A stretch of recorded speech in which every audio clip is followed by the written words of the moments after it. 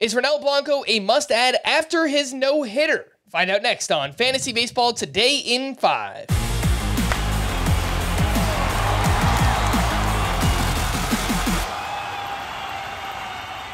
Welcome into FPT in 5 on Tuesday, April 2nd. I am Frank Stanfield, joined by Scott White, and let's talk about Ronel Blanco, who threw a no-hitter in his 8th career start, 7 strikeouts, 20 swinging strikes on 105 pitches.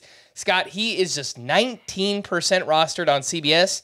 Is Blanco a must-add pitcher? Well, I don't know that in the most shallow leagues, the shallowest leagues, you could justify dropping your worst player for him because there are a lot of unknowns here. We don't know who Justin Verlander is going to replace when he comes off the IL. It's not like Ronel Blanco was this big prospect breaking through here. He's 30 years old.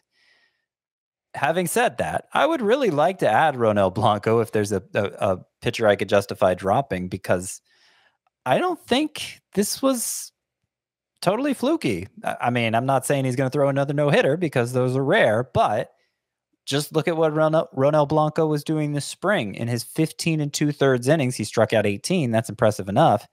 6 hits in 15 2/3 innings.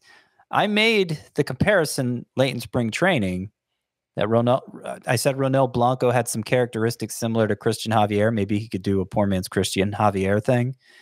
And part of what I meant there was his ability to prevent hits, because he's a fly ball pitcher with good bat missing characteristics. In fact, the time we saw Ronel Blanco in the majors last year, he had a 15.7% swinging strike rate, which is elite. Now, it was only a strikeout per inning, so it didn't add up to a big strikeout total. But if you're getting that many swings and misses, you have the capacity for strikeouts, clearly.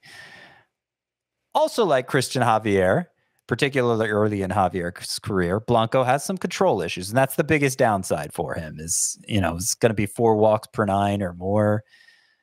It's going to be difficult for him to be an impact fantasy player. But the bottom line is, with his secondary pitches, the slider, and especially the changeup, which he's throwing a lot more than when we've seen Ronel Blanco in the past, there does seem to be an ability to prevent hits here. And with the Astros offense backing him, that could lead to pretty good fantasy production. And by the way, to bring up the Verlander point again, JP France is also in the Astros rotation. So I don't see why the Astros couldn't send him down instead.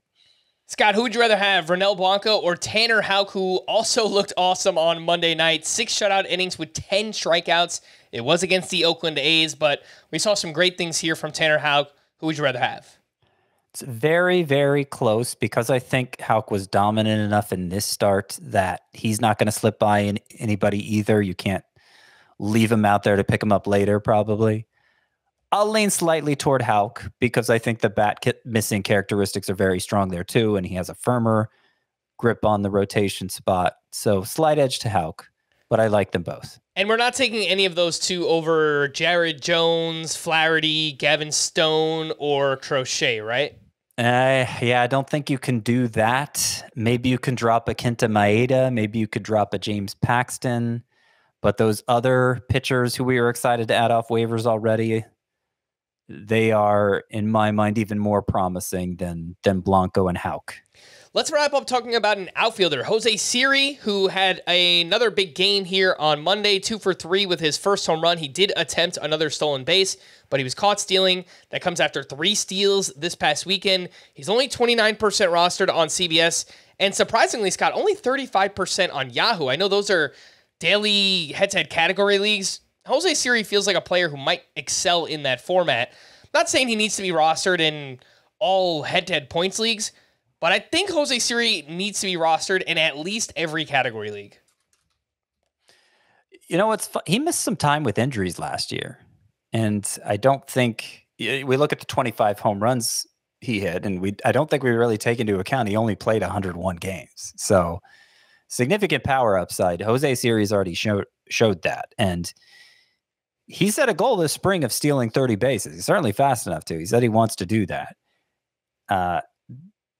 Players can make predictions and all kinds of stats, and we can take it as seriously as we want. But I think stolen bases is maybe the one stat that we can take it most seriously about. And that's because it's largely a matter of intent. It's not just how fast you are, it's how often you choose to run. And we're seeing that Jose Siri has that intent early on. He may strike out so much that the batting average is awful, but there might be 25, even 30 upside here. And in any kind of categories league, but especially those 5 outfielder leagues, I think that is plenty of justification to make sure Siri is rostered.